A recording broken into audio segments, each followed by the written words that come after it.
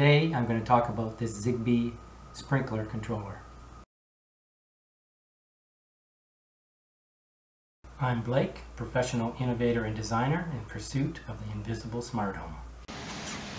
Water leak alert.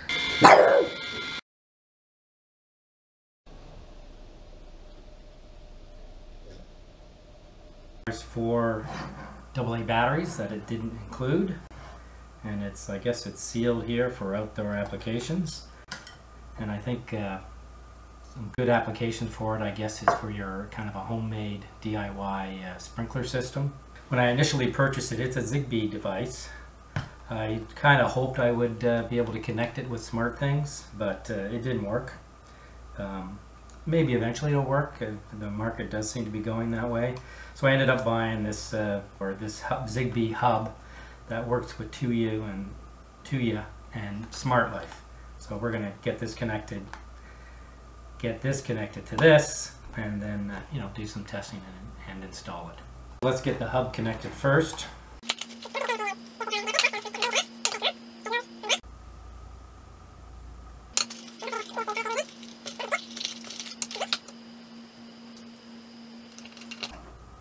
And it's very small. It's almost the size of a leak sensor. I presume I can use my existing Tuya or SmartLife app. Alright, so I've paired the hub to the SmartLife app. I've installed the batteries, and I'm going to put the cover on here in a second. And it came with an extra screw, and that's a good thing because I lost one. It's somewhere on my desk or on the floor.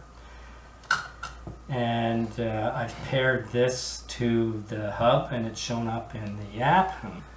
Alright, so there it is there. I called it guarding valve. What the screens look like for that. So it uses a bistable latching valve in there, just a small click to open and close the valve, and it uses the water pressure to get the valve open or closed with this bistable latching solenoid. Which is good because bistable means that it's only drawing, the solenoid's only drawing power when you click it, for a few hundredths of a millisecond. This is a sealed compartment for the batteries, which is good. So let's install it on the garden with the sprinkler and play around with some settings.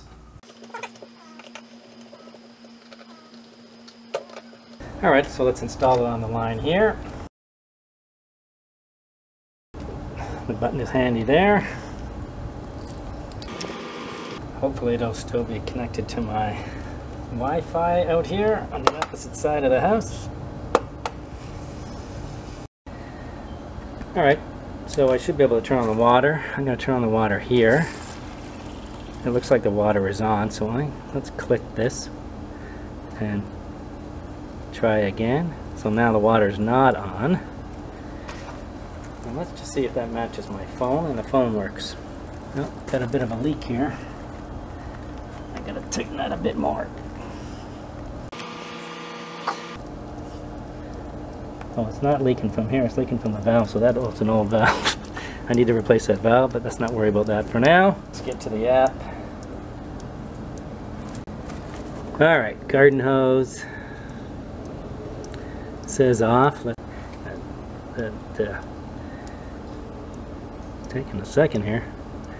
I guess it must be a bad connection out here. That didn't work.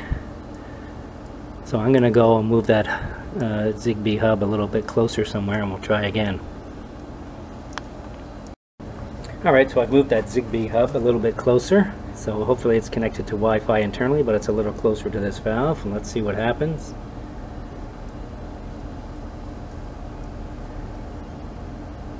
There, you can see the water went on. I can see this hose is filling up. It's one of these stretchy hoses. Looks like it comes preset with a per liter limit. So the first time I tried it, I turned it on, and then it just turned off a few seconds later.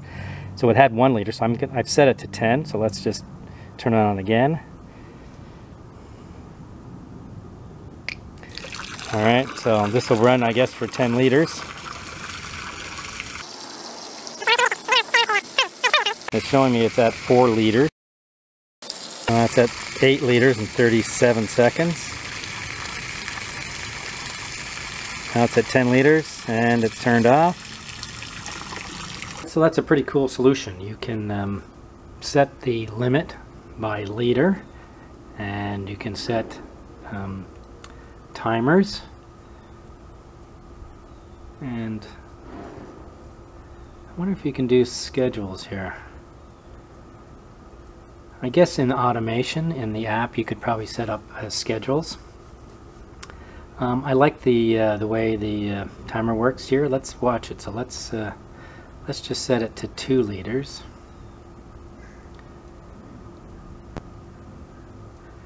Make it 3 liters. Takes a second to save it, and then we're going to turn it on and watch the timer and the liters. You can see the hose there is filling up.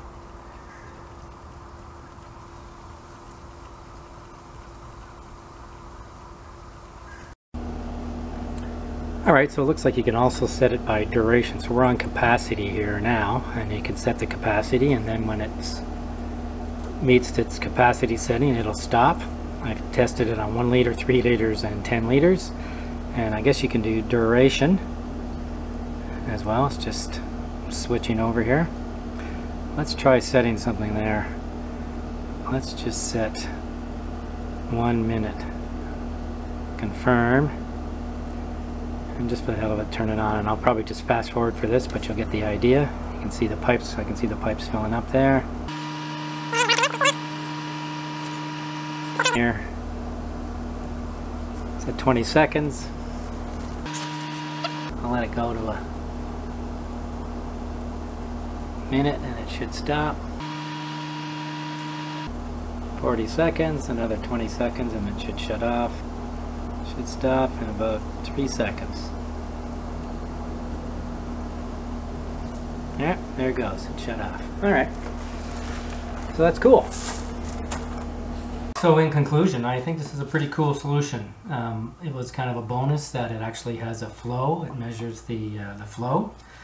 So I assumed it was just going to come with like an on-off thing, and you would set a time or schedules in your app to turn it off and on. So you can do that, but you can also set schedules based on how much flow there is, which is kind of a cool idea.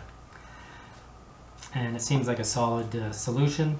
So the only other thing I didn't like is that I couldn't directly pair it with my SmartThings, so I have to have another app, and I had to add this Zigbee Hub. Perhaps in the future SmartThings will integrate this directly, or there'll be another supplier that has a Zigbee version that integrates directly.